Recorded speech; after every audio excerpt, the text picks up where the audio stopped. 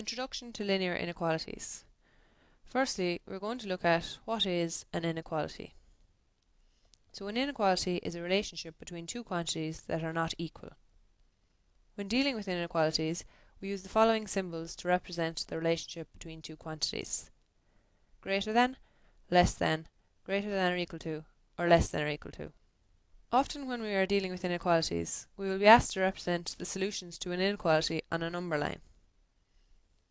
Writing numbers down on a number line makes it easy to tell which numbers are bigger or smaller. On a number line, we always put the negative numbers on the left-hand side and the positive numbers on the right-hand side. Numbers on the left are smaller than numbers on the right. Let's look at some examples of simple inequalities. We'll start by looking at greater than. So if we take the numbers 3 and 8, we know that 8 is greater than 3. We can write this as 8 is greater than 3. Notice how 3 is further left on the number line than 8. Another example is if we take the numbers -1 and +1. Again, 1 is of course greater than -1, so we can write this as 1 is greater than -1. See again how the smaller number is further left on the number line. Now we look at some examples of less than. A simple example is if we take the numbers 10 and 2. So we know that 2 is less than 10, and we can write this as 2 is less than 10. Next, let's take the numbers -4 and -9. If we think about these numbers in terms of temperatures, -9 degrees is colder or a lower temperature than a -4 degrees. So -9 is less than -4. We can write this as -9 is less than -4. Now that we have looked at some basic inequalities, let's look at what linear inequalities are. So, in equations, one side is equal to the other. In linear inequalities, one side is bigger than, or smaller than, or equal to the other side. A linear equation has only one solution. An inequality has a set of possible solutions. All the possible solutions of an inequality is called the solution set. Now we'll try some examples of linear inequalities. So in part A here, we're asked, given that x is an integer, state the possible integer values of x in the equality x is greater than 4. So remember, integers are all the positive and negative whole numbers. So what x is greater than 4 means is that if we put any integer greater than 4 into our inequality, it will be true. So we could replace the x with the numbers 5, 6, 7, 8, and so on as far as infinity. In part B, we're asked, given that x is a real number, state the possible values of x in the inequality x is less than or equal to -3. So remember, our real numbers include all the numbers. So in this inequality, x is less than or equal to -3.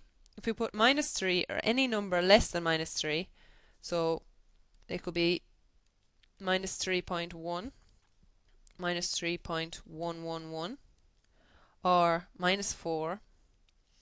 So if we put any of these numbers into our inequality, in place of x, it will remain true. Often in inequalities like this one, there are many possible solutions.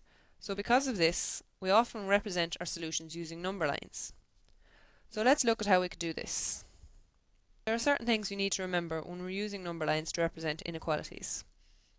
Firstly, we use dots to represent integers or natural numbers on the number line, because there are no numbers in between which we need to include. However, we use a continuous line to represent real numbers on the number line, and the reason for this is because there are an infinite amount of real numbers between any two numbers on our number line, so we need to include these, so we use a continuous line. So if we look at our first inequality, it was x is greater than 4, where x is an element of the integers. Now we use dots to show which integers are possible solutions. So 5, 6, 7, 8, 9 and 10 are all possible solutions. But all the integers greater than 10 are also possible solutions. So to show this, we put an arrow at the end of the number line, like so.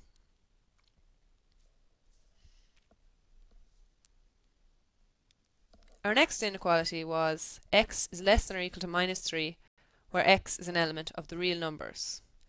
So minus 3 is the first real number that is a possible solution, because minus 3 is of course equal to minus 3. So to show that we are including minus 3, we use a filled in circle around minus 3. If this inequality was x is less than minus 3, we would use an open circle around minus 3 to show that it wasn't a possible solution. But in this case, it is a possible solution, so we use a closed circle around it. Now all the real numbers less than minus 3 are also possible solutions. So remember, we use a continuous line to represent real numbers on the number line. So we use a continuous line along our number line.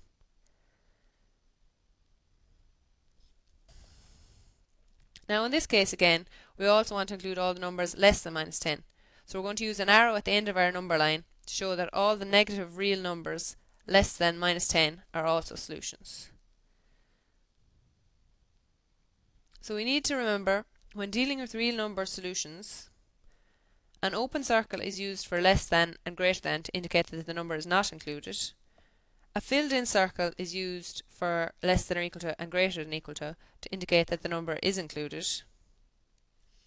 And a line with an arrow indicates that the line continues to infinity in the direction of the arrow.